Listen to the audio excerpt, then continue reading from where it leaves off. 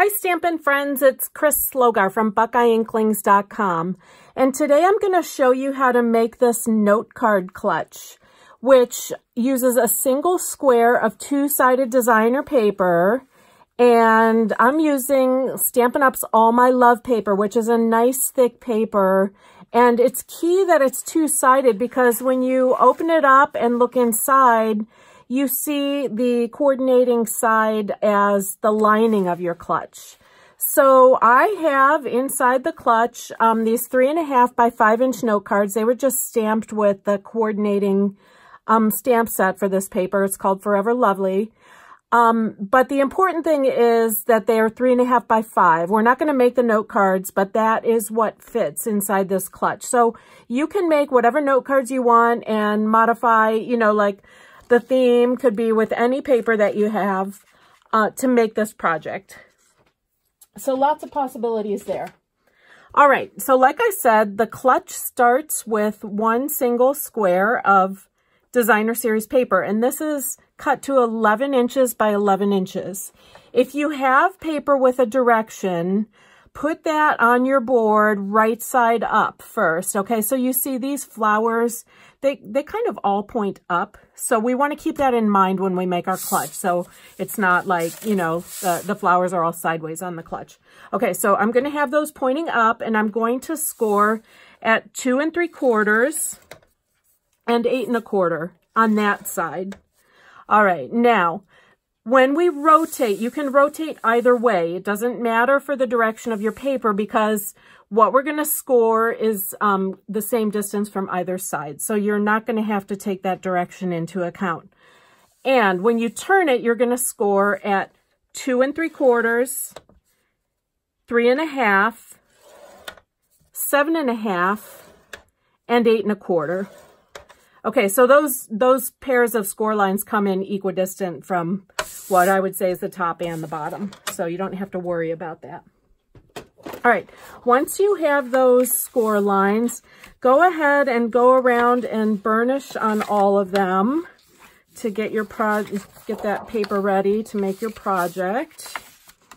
If you find that your paper is cracking, because you know some of these are so thick, you get a little cracking, work those thick papers in both directions before you push down hard with your bone folder, okay? So like that, and then press it down. But it's nice to have the thick paper for this. All right, and I want to make sure, oh, this one turned out pretty good. Sometimes you might have a case where these don't come together perfectly. You sort of want to force them to come together and meet in the middle nicely. So take a little extra time to fold them and force that if need be.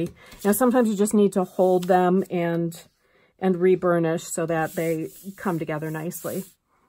All right, and then with the directional pattern, what we're going to do, we're making sort of this fold-up clutch. But if I leave it so that the flowers are pointing up, when I fold up the bottom and fold down the top, see the flowers are all upside down. So what I'm going to have you do, this folded piece, rotate it around if you have directional paper, and then we're going to make the pouch down on this end. When we fold it up, the flowers are going the right direction. When we fold the flap down, the flowers are going the right direction. All right, and then I'm going to do something on my project that you're not going to do, but I hope this makes it easier to see what I'm folding. I'm going to take a Sharpie and identify these score lines so that you can see better what we need to fold together, because we have to take this from a 2D item to a 3D item, right? So I'm going to just mark along these score lines and make some right angles that will be important for our folding. You're not going to do this on yours. I'm just doing it here so that you can see what I'm getting at when I tell you to fold things together. Okay, and I'm purposely making them like right angles, so each set of these lines, like this and this, are a pair. All right, and you'll see what happens. All right, so to make this into a dimensional, this section here is going to become the side of our box.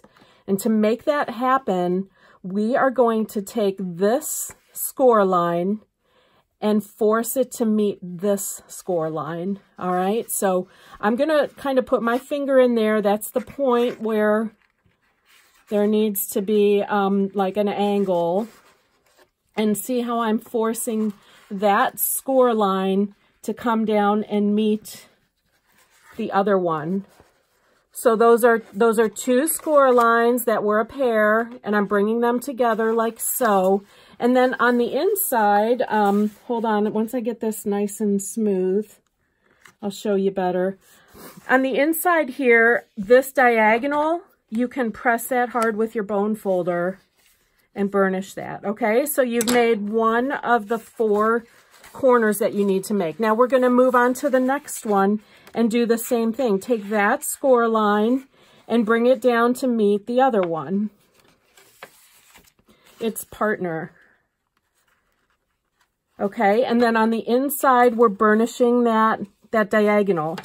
All right, so already we have one side of our pouch created. All right, we're gonna do that 2 more times, and that's it. Okay, again, I hope, trying to get the angle right for you to see it, but again, we're bringing the lines together, the score lines together. You can mark them if it helps you. Just kind of keep the marking on the inside of the score line, because this will all be like closed up tight and you won't see that. Okay, we have one left to do, and we're going to put those together.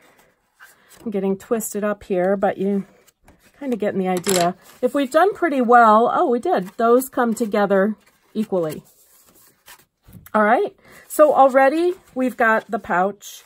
This longer end is going to be the flap. We could go ahead and burnish that while we've got this all spread out. Okay, and then we just have to adhere things together so that it stays like nice and boxy. All right, so to do that, I'm going to open this all up, and we want to glue this flap down to the back, and the same on the other side.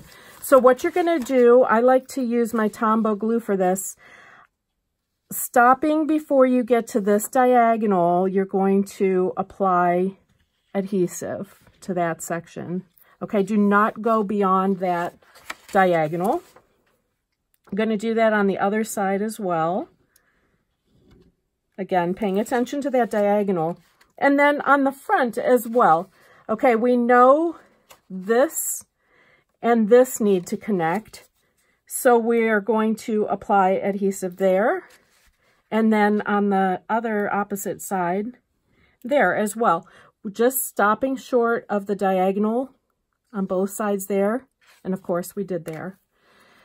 Then once you have all the glue in place, you can just fold this down and hold it for a second, let that all set up.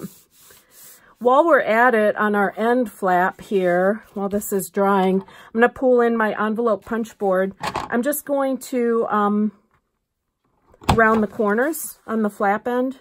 You can do that with a corner rounder too if you want. Okay, so we've got glue only to this point and only to this diagonal, so you can see when we open this up, now we're getting a more defined pocket for our note cards. All right, now I also like to add adhesive so that this portion stays flat to the back side, and the same on the other side, and so that these stay tight to the front. So I'm going to do that. I'm going to do that with my fast fuse so we don't have to wait for that to dry.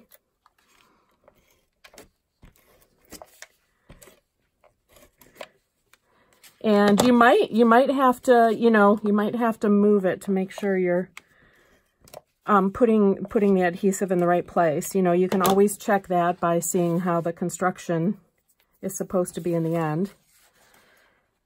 Okay, so I'm pushing the inside of that lining down to the back, and the inside of the lining down to the front here. Guess I can. All right. Okay, so my Sharpie does show just a little bit. So if you're going to use the Sharpie, keep it inside more. All right, but right there we have the clutch. And then all I'm going to do is add the note cards and tie it up. See, we've got this nice pocket then for the note cards. I've got 4 note cards and 4 envelopes. And I've got about 28 inches of ribbon here. This is the lovely lipstick ribbon that goes with this suite. Like I said, I hope you'll see all of the different possibilities. I just try to tie that real tight at first because I know when I go to finish the bow here, it's going to loosen up a little bit. All right. I've also pre-made a tag. You could have like a to from tag, or what I did is a little wishing you a lovely day. And that is from that same stamp set. I've already got that made. It's on, this is a 2 1/4 inch circle. And then the stitch circle that is just a little bigger than that. So I'm going to tie that real short so it doesn't hang long. And then I just need to trim up the ends and we're done here. So very simple. Hope you'll give it a try. Thanks for checking out my project. Have a great day.